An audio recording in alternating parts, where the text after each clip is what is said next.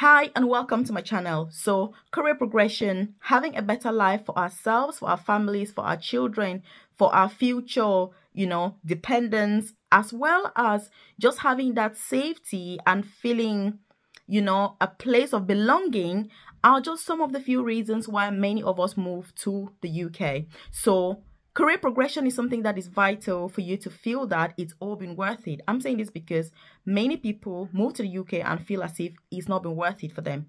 But I'm going to tell you in this video 3 things that I did and that you can do as well to help me progress in my career in the UK really quickly. Obviously, everybody is going to be different, but I can tell you that no matter the sector in which you are, no matter the industry in which you are, there are certain values that are going to put you for success. It does not matter the industry, it does not matter the role that you're doing, but having these 3 values that I was able to cultivate and to carry with me through my journey, it helped me progress pretty quickly. Just to put some context here, when I started in the UK, I was a band 1 carer working in a nursing home, supporting people in that home. But then I decided that I wanted to get into nursing, so I did, my nursing course as an international student here in the UK. When I graduated, I decided that, look, I could do more. I wanted to be more. I wanted to do more as a nurse and that I was capable of more. So I have progressed really well after that to now working as an advanced nurse practitioner for the NHS, which is one of the most senior clinical nursing positions here in the UK and in nursing globally. So but there are 3 skills. It didn't just happen as a coincidence. It wasn't just like I woke up one day and I was like, oh my God, I'm so lucky. No, everything is very intentional. There are certain skills that you must develop along the way and carry on with them. So in this video, I'm going to be telling you what those 3 skills are, how I went about it, and what you can do as well to help and support you. So if you're new to the channel, obviously you're welcome. If you're a returning subscriber, I appreciate the time you take to watch these videos, and I hope that you are implementing all of what I'm talking about in these videos, because I'm all about implementation and not taking things for granted, not hearing things. You don't want to be hearing things. You want to be taking things, reflecting on those things, and then actually implementing so that you're supported in your own journey if you feel that obviously this is relevant and this is helpful. So if you haven't subscribed to the channel, obviously you do want to hit subscribe right now. Turn on that notification button so you're the first to be notified when I drop a new video on here. But if you want to take it even a step further, then you can join my newsletter, which I'm going to drop a link in the comment section below. You just need to drop your name and your email, and you get notifications from myself if there's any important update about career progression in the UK, side hustle opportunities, work from home opportunities, because those are all things that I'm passionate about, because I'm on a mission to retire by the time I'm 40 years old. Because look, I've realized that as much as career progression is good, I need to do more to be able to retire early and to live a good life, because before I'm full of arthritis and other things obviously set in. So if you want to join me in this journey, obviously, then join that newsletter. So the first thing that I did, obviously, was the confidence. The confidence that I'm able to do it, the confidence that I'm capable of doing it, and the confidence that I can lead, manage, and be just like anyone else. And I'm going to tell you this. Nobody knows everything. I don't know everything. I don't know anything. But I'm always open and willing to learn. When you want to progress in anything, like I say, this is going to apply in any career, anything that you're doing, you need to be open-minded and willing to learn. If I go to work, it doesn't matter whether you're a cleaner, you're a porter, you're a consultant, you're a doctor, you're a nurse, you're a pharmacist, you're an occupational therapist. I am open to learning from everybody. That is one thing that in order to progress, you need to have that confidence to approach people and ask for things, ask for information, trust in yourself, as in inside of you. You need to trust that you are capable of doing that thing that you want. If you don't have that trust, you don't have that confidence in yourself, then look, it's going to be very difficult to exude that confidence so that other people see it in you. Because look, if you don't trust yourself, why should I trust you? That is a question you need to be asking. If you don't trust yourself, if you don't believe that you're capable and deserving, then why should someone else? And this is the big challenge for many people, in this beautiful country, because if you don't feel that you're deserving and that you're able, then it's going to be hard. And the thing is, look, let me tell you, even if you don't feel that you're able to do it, you're still going to be doing the job at a higher level, but paid at a lower level just because you're not having that confidence to put yourself out there. So it is very important, gain the confidence you need to be able to put yourself out there. And that is one of the most important factors that I have developed in my career in the UK, is the confidence to say, look, I don't know this, but I'm willing to learn. I'm going to put myself forward. I'm going to be open to learning and open to teaching. So that is the first thing, confidence. And look, in case you don't know who I am and you're new here, obviously, my name is Melvis, and I have a private career coaching program where I support nurses, carers, midwives, student nurses with career progression in the UK. And these things I'm talking about, I take a lot of time to teach in my private coaching program to make colleagues understand that, look, you are capable and you're also good enough for those jobs that you want, and that the same motivation that you use to come to the UK, you need to carry that with you, and even more for you to succeed. Because what's happening is many colleagues are coming with such positivity, but once they get here, they feel so deflated. So if you're keen, if you check the about section of this YouTube channel, you're going to see a link to join my private coaching program, Nursing Career Bootcamp, and you can get that support that you need and that you rightfully deserve. And look, this leads me beautifully to mentorship. The second thing that I've learned and mastered in the UK is seeking mentorship. Look, without mentorship, I would never have been able to progress as much as I did in such a short period of time. I understand that there are people that have been there, done what I want to do, and can support me through that journey. And mentorship, there are two major things that I've noticed with mentorship in the UK.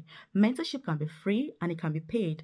And I personally take on both types of mentorship. In fact, in the last 12 months alone, I have spent about £13,000 on personal development for myself from various mentors. And when I talk about personal development, it's not only about my career as a nurse. There are other things that I do outside of nursing that I also need mentorship with, and I gladly pay for those services because I want to be taught by the people who have been there, done that, and have the time to dedicate to me and support me through that process. So if you want to succeed, excel, and thrive in the UK, especially without wasting a lot of time, you need mentorship.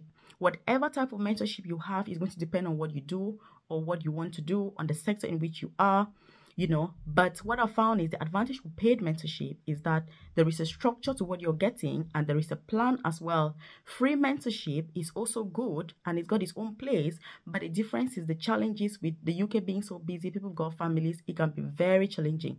What I'm saying is, for example, you may have your manager, for example, who's willing to help you, but she may not have the time to really dedicate to help you as much as you need.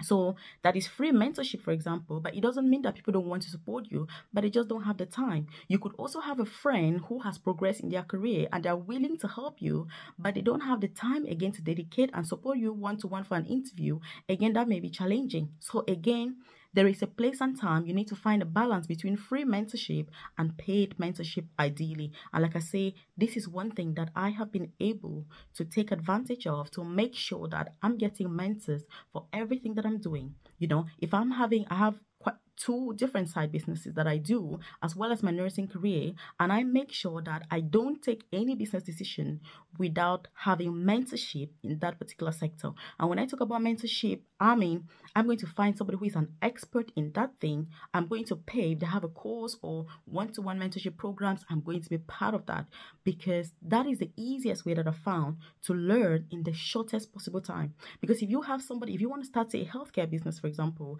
and you have somebody who's been in the business, in the industry for 20 years, has a track record, is successful, they're going to tell you everything that you need to know in the shortest amount of time. You don't need to take time, watch YouTube videos and go through this. It's very difficult. There's a place and time for YouTube videos, but the structure that you get from one-to-one support or group support is something that you must value and is going to help you with your career progression in the UK. So that's the second thing, mentorship. It doesn't matter whether it's free or paid, but you need mentorship. And then the third thing is flexibility and being open to change. Look, if you're enjoying this content, I want you to like the video. If you've got any questions, do leave them in the comment section below. If you haven't joined my newsletter, you do want to join that newsletter, check the comment section below and join. You don't want to be a stranger here because I want you to excel, thrive, be able to succeed in your career in the UK. Have the same enthusiasm that you had, whether you were studying at uni, trying to move to the UK or whatever. but be able to carry on with that. So having flexibility, you know, it's going to crown the previous 2 points that we've mentioned. So if you have the confidence and you have the mentorship, then you need a flexibility, because career progression means that as you're learning things, you're going to change your mind, and that is okay. As you're learning more and you're progressing further, things are going to change, and that's what I've done. You know, flexibility could be to move towns, for example. You know, if you are somebody who is an immigrant, for example, why are you staying in a particular town? Are you able to move somewhere else? Those are some of the things that you need to think about. Change. Do you need to change your previous habits to carry on new habits that are going to enable you grow or get whatever you want? You need to think about that. That is change and flexibility. So the more flexible you are, the more successful you're going to be. If you're very fixed, you're like, oh my God, you know, I moved to London and I'm not able to move out of London because I'm a London girl or whatever, it's going to be tough. If you're like, oh, I've worked on a stroke ward for 6 years and this is my place, I'm not able to work anywhere else, then that's going to be tough. So you need to be open-minded and make sure that you're embracing change, because even as professionals, we are encouraged to change. You know, there's policies, there's things that happen, and you do need to change. So it's the same thing as well with your career. And look, you can't just have one of these things. You need all these things. These are just the main points that I wanted to raise. So how do you feel about this? Leave any comments in the comment section below so that we can discuss further. Again, if you haven't joined my newsletter, do join. If you're keen on getting support from me, then consider joining my private coaching program, which if you check the About section of this YouTube channel, you're going to see a link to join that private coaching program. And then we can actually go through these things in much detail. You know, because by the time you're thinking about the pathways, you're like, oh, what pathway do I need? If you don't have these other things, it's going to be difficult, because it's not about the pathways. It is about, first of all, the mindset. Then secondly, you need the right environment, you know, the right vibes. And then obviously you need the guidance, the direction, and then the flexibility to embrace different things are going to come up. You know, I've had some of my plans that I've had before, like, oh, I'm going to do this job, then I do this one, but better opportunities come up along the way and you think, should I try this on and see what it's going to lead to? There are other people in my private coaching program as well that wanted other pathways, but when they've listened to other members of the program, what they are going through, they've said, Melvis, I think I should try this. That is what you need to succeed, to excel, and to thrive. If you're very fixed on your own ideas, it's going to be tough. So you need the confidence to believe, to trust, and to know that you're capable and deserving. And 2, you need the mentorship, the guidance. And then 3, you need the flexibility. So this is in a kind of macro level. Obviously, you can break these down into all different sorts of issues, challenges, points. But the truth is that you need these as the main ingredients for your success, you know, for you to progress, for you to thrive. So leave a comment in the comment section. What do you think about these? What has your experience been? If you're still out of the UK, what are your plans when you get into this beautiful country? If you're already in the UK, how have you found the process? You know, do you think that these 3 points I've said, are they going to help anyhow? So watch the videos I've done on the channel, interview preparation, various career pathways that you can have, you know, as a nurse, how to progress from a carer to a nurse in the UK, and, you know, just all these different tips, ideas, advice to help all of us. Like I say, I'm always learning, and learning is an ongoing process. It's a lifelong process, and so that's what you need to embrace. You know, you need to do new courses, you need to do those courses. If you need to unlearn something that you've already learned, you need to unlearn it. So thank you very much. Subscribe to the channel, share this video with your loved ones that can get the help that they need, the support that they need, so that obviously we're excelling together, we're thriving together, and we're able to live our best lives here in the UK and not regret what brought us here in the first place, because that's what I'm all about. Yes, it's good to move to the UK, but it's more important what you do when you move here. Take advantage of those opportunities. Thank you. Bye for now. Keep watching the video.